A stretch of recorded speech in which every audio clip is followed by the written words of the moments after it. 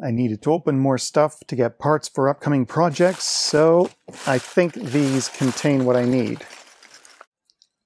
And this one, according to the tracking number, should be adjustable voltage regulators. And I have the 5 volt and 3.3 volt version of this.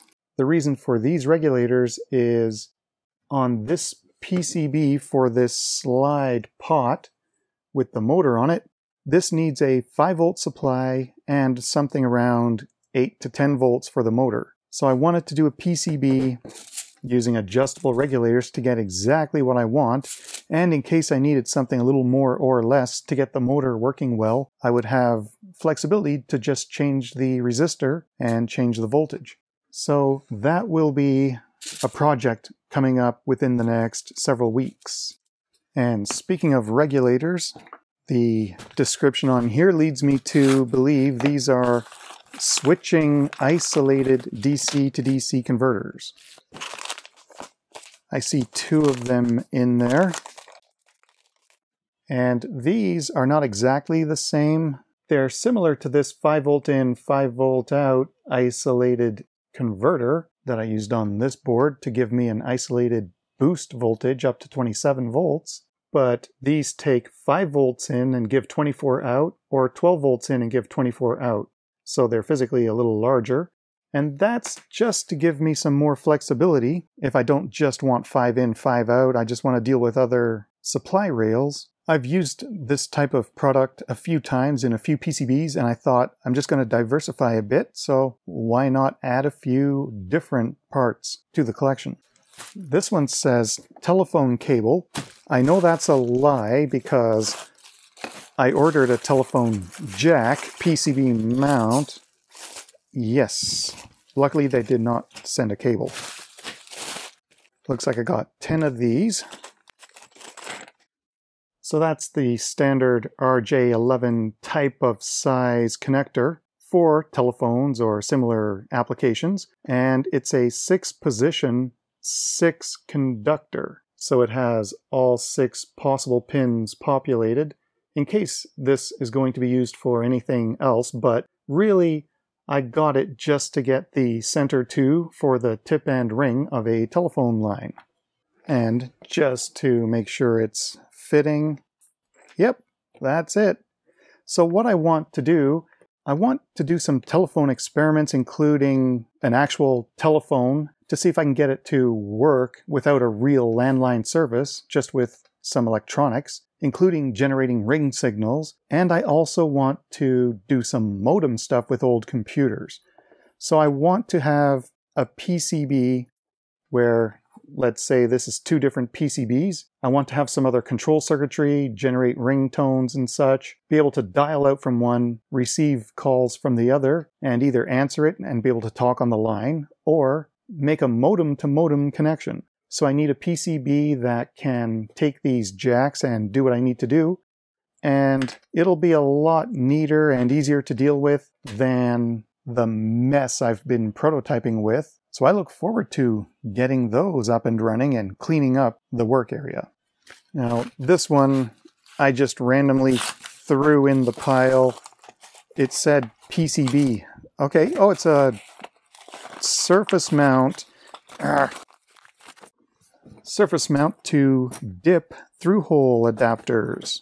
Different, 2 different ones, it looks like. If not, yeah, 3.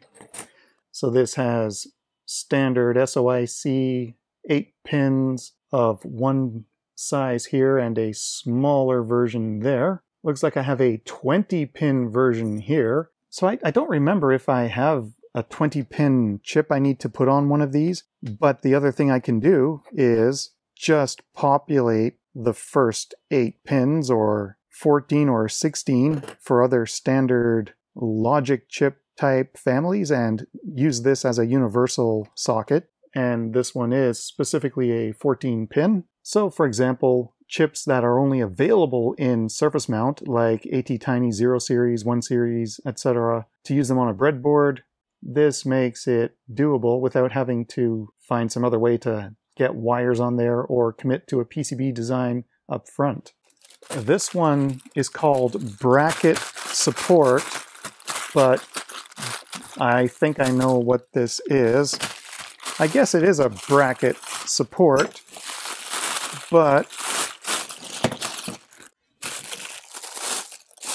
yes, that is a microphone clip-on attachment for drums. So you just slide a microphone in there. I guess there's some sort of adjustment here. Okay, that's a height adjustment. You can clip this on to the edge of a drum, and looks like we can adjust, too far, as needed, and you tighten this down. So this is just plastic, but it's flexible, so you clamp it down to stay secure. It'll probably snap in several years, but okay. So when this is on the drum, then you can just adjust the angle of the microphone as needed and record the drums. And I'm not exactly planning to do that with this just yet, at least. I'd need some lessons first. I'll need to get a spare light out of ceiling storage. Let's go on tour and see what I'm up to. So now that's clipped on and tightened down and just gripping the rim here. So that's pretty good. Now we can take a microphone if we want. There's a screw on the side to adjust this, so I'd have to tighten it, I guess. Lock that in place. But then you can record each individual drum with these clip-on devices. But that's not exactly what I'm planning to do, so let me get this out. All I really wanted was a way to clip something onto each drum, and then I may even take this microphone attachment part out and make something even out of wood and bolt that here, and it'll come out as far as I need. What if I take some solenoids?